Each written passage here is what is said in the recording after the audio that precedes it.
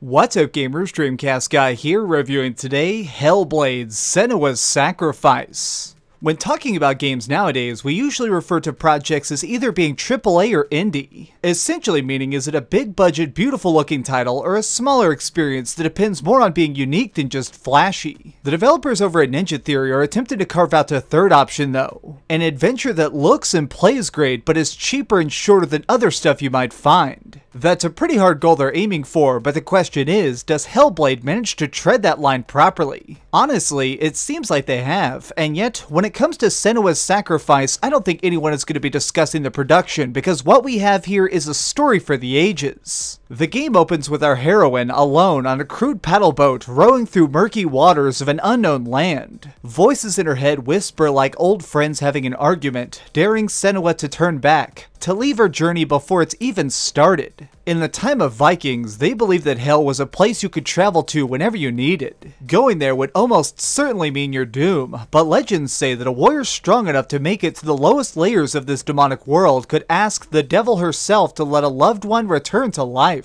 After her boyfriend dies, Senua realizes that she can't go on without him, so coming here is the only way to bring him home. As soon as I left the safety of my boat and entered the first area, I immediately knew that this was a game unlike anything else. Each area is based on a different fallen god, a lord of flames that requires we burn bodies to ash to move forward while we also hear their awful screams, a master of illusion that tricks you into seeing what isn't there, and the hounds of hell itself. The gameplay shifts between having puzzles to solve and God of War style combat. It seems like every door in this place is locked, but thankfully most are broken down with simple mechanics. See these runes etched into the wood? Once they're burned into your eyes, all you have to do is investigate your surroundings until you can find the matching shape. Doing this will weaken the magic and allow you to progress. When you're originally dealing with these, they're quite easy. Just basically, you have to turn around and boom, there it is. Later on though, it's important to watch where you're standing and notice the changing environment. For example, right here, I had to keep going through these wicker archways to phase into other realities so I could climb higher and eventually find the pattern I needed. Remember though, Senua isn't just here to solve puzzles. In her regular life, she was a powerful warrior, and that blade work will be the key to her escape if she doesn't screw up.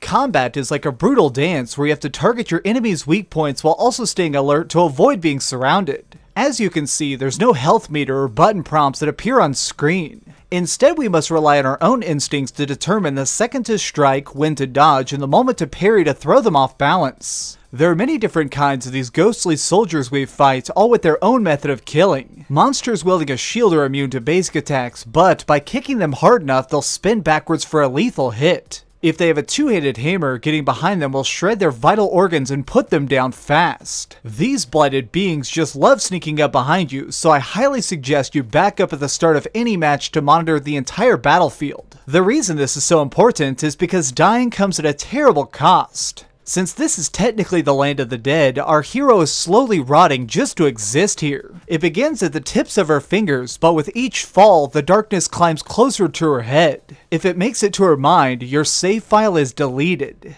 No, that's not an exaggeration or me trying to be weird. It is actually literally doing that. It is erasing it. But while some may complain about this, I think it is a brilliant mechanic that fits the story perfectly. Senua is a person who's dealing with mental illness. Her soul is filled with chaos, but she's fully dedicated to her mission.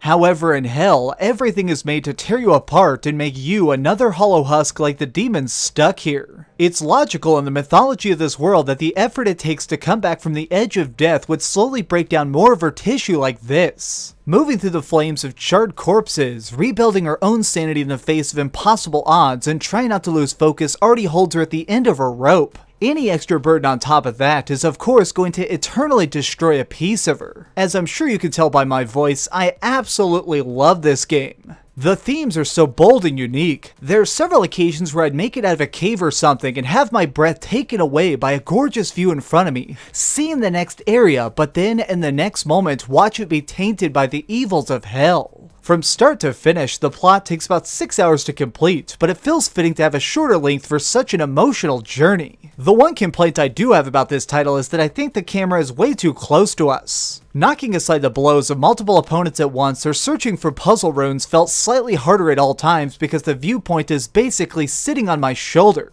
Other than that, I think we have a project here that's going to earn loads of rewards for its daring design. Okay, so we've heard some good and some bad, but let's go to the ratings board and put a big number on it. I am giving Hellblade: Senua's Sacrifice a 9.5 out of 10.